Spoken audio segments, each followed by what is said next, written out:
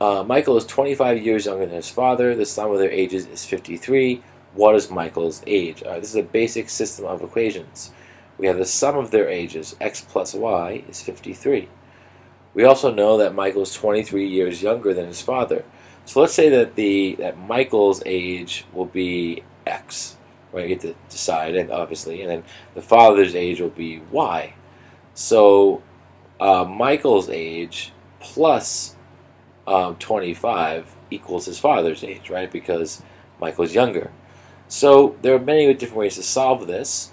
What I'm going to do is I'm going to use substitution. Y is equal to x plus 25. So in the first equation, when I have a y, I'm going to write x plus 25. So we get x plus y equals 53, but again I'm substituting.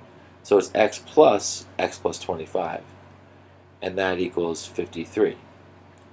So then we add the two x's, it's 2x plus 25 equals 53, and then subtract 25 from both sides, right? And this cancels out, and 2x equals 28. And so x, if we divide both sides by 2, x is 14. So that's the son's age is 14. The father's age is 25 years older.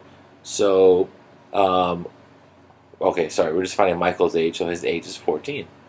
Right, and if we add 25 to 14, what do we get? We get 39, and that's the father's age. And 39 plus 14 is 53, so we've got the right numbers here.